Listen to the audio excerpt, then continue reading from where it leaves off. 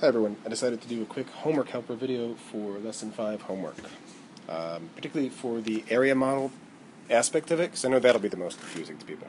I'm not going to do the actual problems on this one. Let's look instead at this example, 21 times 23. In a moment we'll take a look at how to solve it using the standard algorithm of multiplication, like this over here, but for a minute let's draw an area model for this problem. An area model is really just a rectangular array, so let's use a really easy example to make sure that we all know what we're talking about. If I try to solve 3 times 4, this is a beginning of 3rd grade kind of problem. I could draw 3 groups of 4, and I would see there that there are 12. The other thing I could do is if I made this rectangular and thought about each spot as a box, I could find the area of this rectangle. A 3 by 4 rectangle is going to have an area of 12, just like there were 12 objects in the array. So how does this help us solve these more complicated 5th grade problems? Well, let's take a look.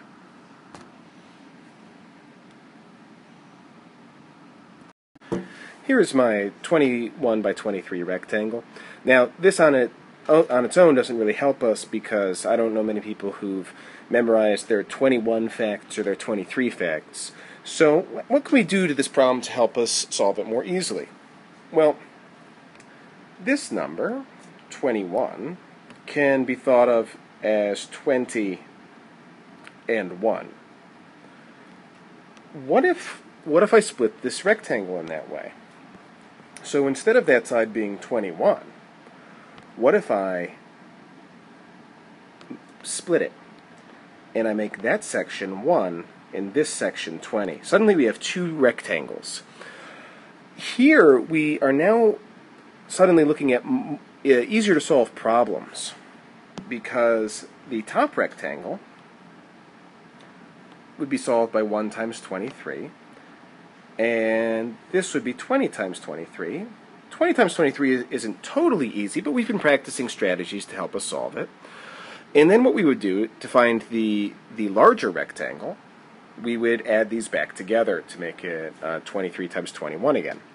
So if we take these one at a time, 1 times 23 is straightforward. That's 23. One group of 23 is 23. I'm going to use mental math here. 20 times 23 is going to be the same as 2 times 23 times 10. So 2 times 23 is 46, and 46 times 10 is 460. So, and if you're not sure how I did that mental math, it's worth taking a look back at some of the earlier homeworks. I'm not sure if I did a video or not on that strategy, but I'd be happy to if that would be helpful. Now what do? Well, those two are only the partial products of my multiplication. I have to add the partial products back together. There should be a 0. Like so. Just using the standard algorithm of addition, we find out that 23 times 20 equals 483.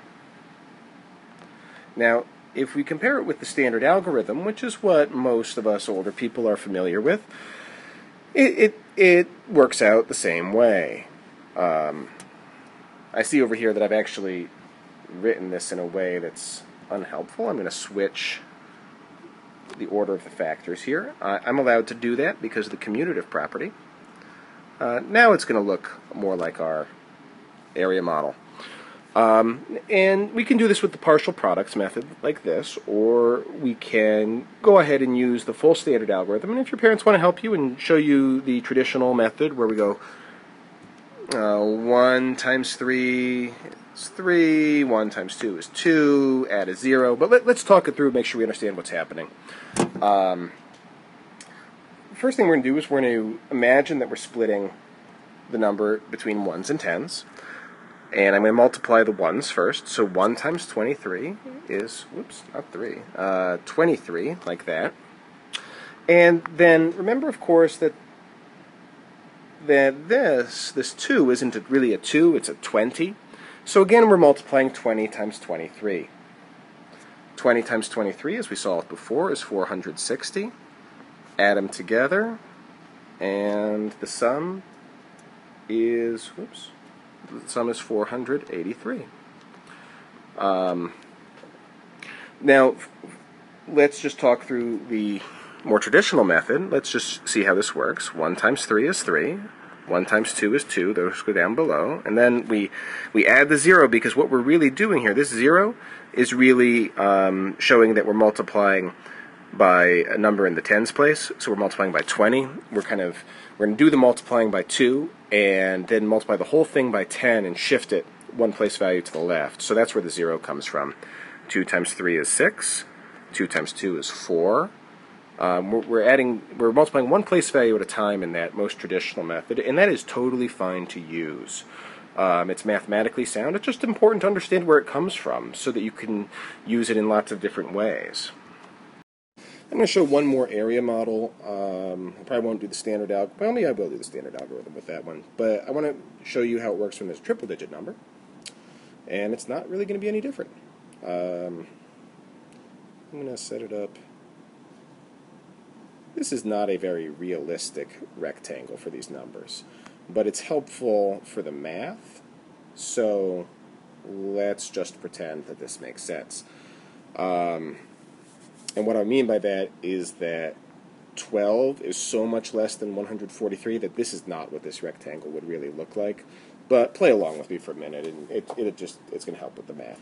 So 12, what can we split that into? 12, we could split that into 10 and 2. Suddenly this problem's looking a lot easier. The top rectangle is 2 times 143, which is 286, and 10 times 143 equals, I'm not going to have enough room here, well, you know what I'm going to do? I'm going to make room, because that's my responsibility as the person solving the math problem. I'm going to write a little smaller and move it a little bit. All right, 10 times 143, that's one shift in place value, so that's 1,430. Now, I have two partial products that I'm going to add. You'll notice I switched the order. You want to do this in whatever order makes sense to you. I often like to put larger numbers on top when I'm adding. But like multiplication, addition has the commutative property. We could solve it in whatever order makes the most sense to us. 1,716. I want to check me at home quick. Actually, I've got a better idea. I'll check myself with that very, very traditional method. Let's zoom in over here, and let's take a look at this problem. So 143 times 12. I'm going to talk it through, and I'm going to use the method that your parents probably know.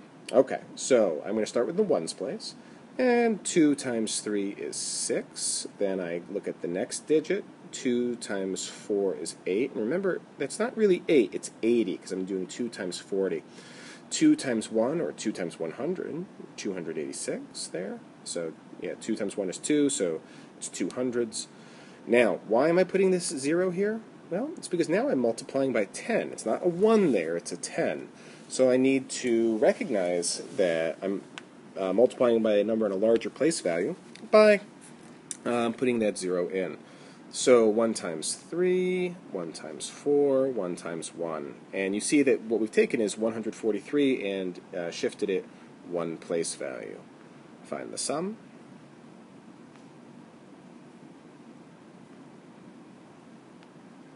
Now, one thing I don't like about what I did just there, notice where I put that 1 where I was carrying it. It's pretty high up. I think this is going to look a lot better if I move it down and it's clear that I'm not multiplying 112. Okay, that looks better to me. My work is clearer. So, let's see. How did I do? Different methods, same answer. That's good. That means I probably solved it correctly. I hope that's enough to help you through with the rest of the problems. The first ones ask for area model, and after that you can use the traditional method. You're still welcome to use an area model if you would like to help you solve it. If you have any questions, feel free to ask.